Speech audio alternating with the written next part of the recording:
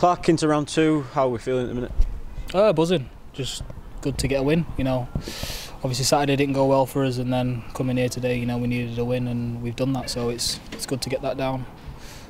Gaffer's praised the performance tonight as well. Do you think we kind of stepped up from the weekend and put that disappointment to one side a little bit?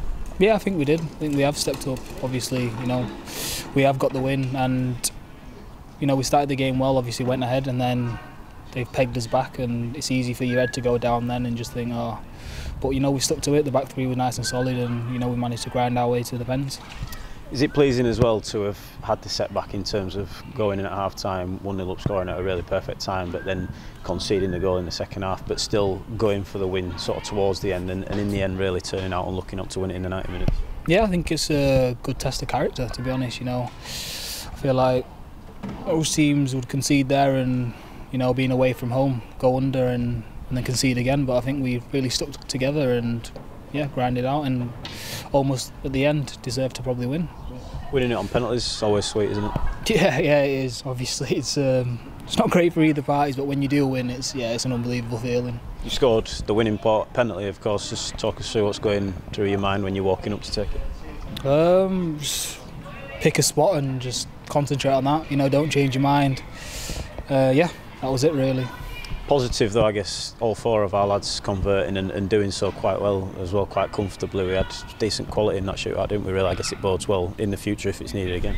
Yeah, definitely it's a positive step. We know that if it does come to penalties, we've got lads that are up to take it and lads that feel confident and can produce.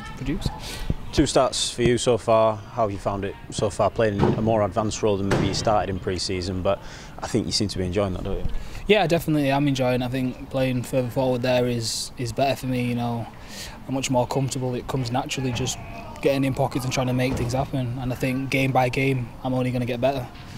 As a new player, is that enjoyable as well, coming in and playing further forward, sort of establishing those relationships with the attacking players who were already at the club, Andy Cook, Jamie Walker, the likes of those, but also the likes of Alex Patterson, who have joined and started on the front foot as well and are doing well in the first few games?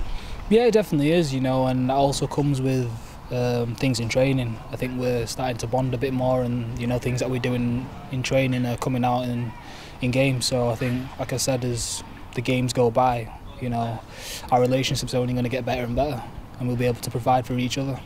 I guess a bit of a landmark this weekend, first home game, the first competitive game out of Valley Parade. Looking forward to that.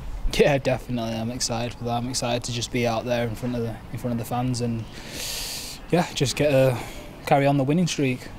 You've had a sample of the fans. You mentioned the fans, 1,400 near enough out here tonight, almost outnumbering the home fans, and over 1,000 down in Crawley as well at the weekend. To experience that at home times 10 times 15, I guess that's going to be great for you, isn't it? Yeah, I think it'll be nuts. Obviously 2 away games and the support has been unbelievable. They've been quite far, and to come at home, I'm expecting. I don't even know what I'm expecting. I just think it's going to be unbelievable.